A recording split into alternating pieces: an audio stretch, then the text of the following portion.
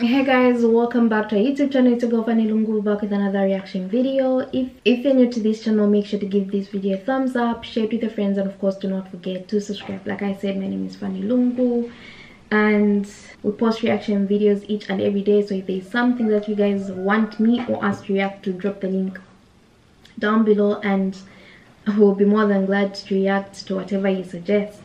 Today I'm going to be reacting to 10 surprising facts about inside the Kaaba. So without wasting time, let's get into the video. The Kaaba, as we all know, is a holy place for Muslims, and all Muslims desire to visit this place and perform their religious activities like Hajj and Umrah in the house of God. Now, the word Kaaba is an Arabic word that really translates to cube house, and very few people have seen the building from the inside, although all Muslims wish to enter the building at least once in their life. The holy Kaaba has been through a lot. Like, for example, it's been on fire, it has flooded numerous times, requiring it to be rebuilt on various occasions throughout history. Hey, what's happening guys? Welcome back to FTD Facts. Leroy Kenton here. And for this one, I'm gonna be looking at 10 of the most surprising facts about the inside of the Kaaba that most people probably don't even know about. So let's get into the details. Yeah, pretty fascinating when you learn about what's on the inside. I'm sure it would be even more mind-blowing actually seeing it in person. But number 10, we have the document hanging on the wall. Now, in the direction of the eastern wall between the door of repentance or Bab-e-Tawbah and the Kaaba's door, there is a document printed on the board of marbles. The document is of King Fahd bin Abdulaziz Al Saud, and now this document indicated the date of renovation. Next up, let's talk about the door of the Kaaba. The door of the Kaaba, also known as Bayt-ul-Allah, is located at the eastern wall. Now, this door is believed to have been built by the Prophet Ibrahim himself. Previously, it was said that there was actually no door in the Kaaba. There was only a portal in the eastern wall to enter and exit the building. Now, the door from the interior is covered with a beautiful silk curtain which has silver and gold prints. Now let's look at the stairs at number 8. So on the right side of the interior, there is a staircase leading to the roof, which is accessed through the door of repentance. Now the stairs leading to the Kaaba's roof are mostly made of aluminum. The right side interior of the Kaaba is a Levantine corner and resembles an enclosed rectangular structure that has no windows. In the Kaaba, you'll also notice some pretty interesting decorative stones. And one of these stones is decorated with Arabic calligraphy using the script of Kufic. Now, the words that are embossed on these stones are made of beautiful, colorful pieces of marble. There are a total of 10 stones inside the Kaaba, and the words on them were written after the 6th century AH. Number 6 leads us to the curtain of the Kaaba. So inside of the Kaaba, it's covered with a red silk curtain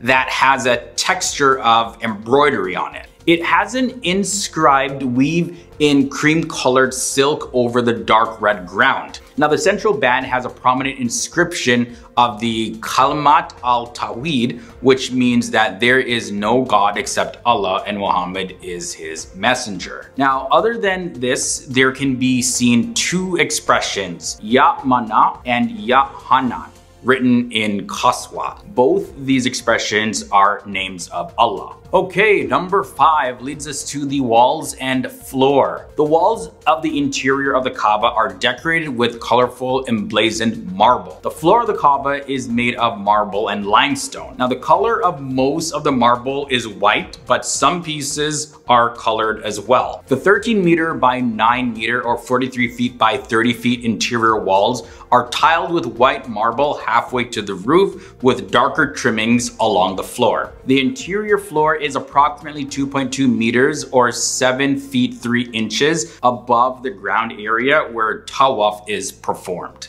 Now, number 4 is pretty interesting. There's some pots hanging on the inside. Now, there's a number of golden colored lamp-like structures that are hung inside the Kaaba. Nobody yet knows the reason why they are hanging and what they really refer to. But these pots are hanged with a rope, and the rope is tied to the pillars inside of the Kaaba. And these are referred to as gift of Kaaba.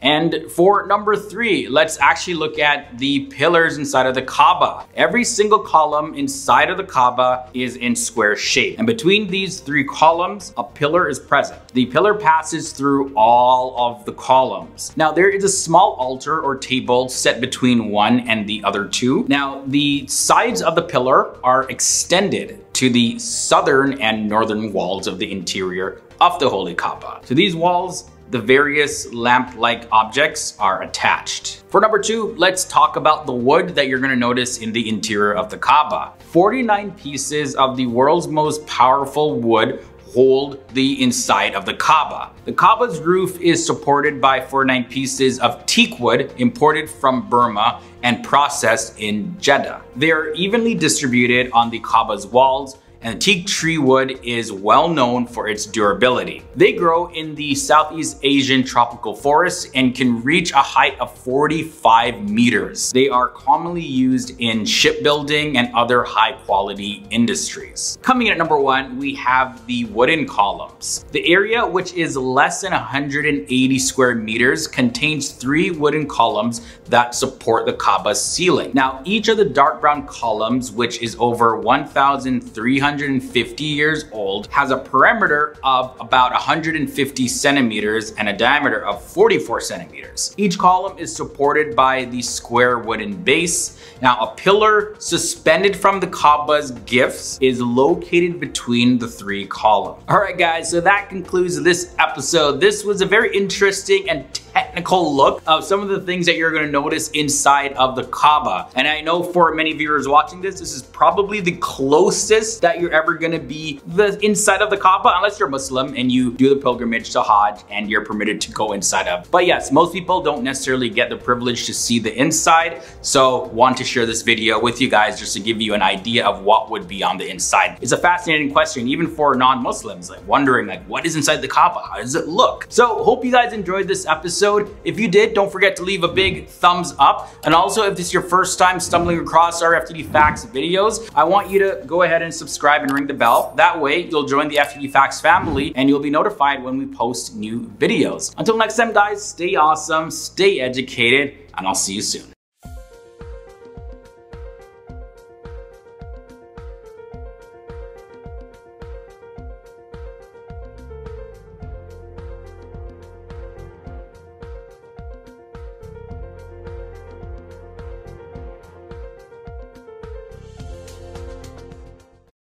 I really love the time he takes to make these videos. Shout out to FTD Speaks or FTD Facts, and they're doing an amazing job. I actually had no idea about all these things that have been said about the Kaaba. I had no idea that the door. I honestly didn't have an idea, and I highly doubt I've reacted to something talking about such a thing. I was wondering, why is there a limit to how many people actually get to visit the inside of the Kaaba? Because I'm sure many people want to visit it. What's the whole idea of limiting the numbers? And what can you do to actually get to see it? And for those that have seen it, how was the experience like? How was your experience? What did you feel? What did you think? And the pots, the gifts of Kaaba, only because they're a mystery, someone of course would ask what they really mean. Does anyone know what they actually mean, or are they just mere decorations? Although since it's a holy place, then it should have some meaning, or they should have some meaning. Yeah, I also realized that there were actually some drawers in there, some white drawers. What are those drawers for?